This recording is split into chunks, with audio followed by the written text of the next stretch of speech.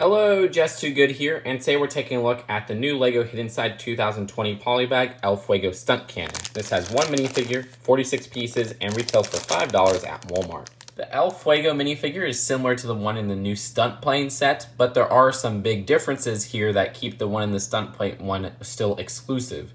For example, the face printing just uses a generic smiley skeleton face here, which is kind of inaccurate because he always has that bandage on his face. Compare that to the one on the stunt plane, and you can see some more differences, including the expression going on. Also, the one in the stunt plane has a cape. There's no cape in this set. So this does give a cheaper alternative to get that helmet piece, which does have some nice printing there. But other than that, if you want the full experience, you're going to have to buy the stunt plane. For the build of this set, all we have is this cannon build, and it's actually kind of a fun little design. I do like getting the airplane turbine piece in this black coloring. That's actually really hard to get in a cheap set like this. Also, they have 4 wheels at the bottom and some flames popping out not only at the side of the build, but right at the top as if they lit the cannon. And you just fit El Fuego in the front there. You position it facing upward like this, though you can position it facing downward if you really want, or just position it in a neutral design. It's best to position it in this angle though so you get the most airtime.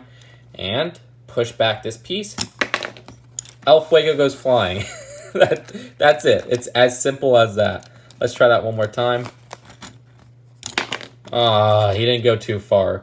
But that's it for the build of this set. There's not too much else going on here, but it is a very cute and clever build for such a small price. It's similar to the one in Jokerland, if I'm not mistaken, though I never got that set. I just am trying to run off my memory. Let's take a look at the packaging, which is really just instructions, and then the final verdict.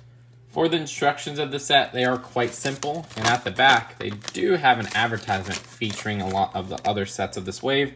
I'm still on the lookout for the Hidden Side subway station and also the lighthouse set, which is just not showing up in store shelves. So if you found them in store shelves in the US, let me know where. So overall, I mean, if I had to describe this polybag in one word, it would be fun. It is kind of a letdown that they don't give the full skeleton El Fuego minifigure, missing the new face print and the cape piece, but at least they do give that printed helmet that comes in quite a few sets.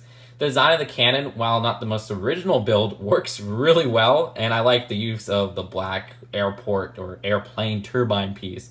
All things considered, for $5 at Walmart, yeah, I'd recommend this. I'd give it a B+. But what do you guys think? Leave your thoughts in the comments below. I'll see you guys later. Peace out. Bye.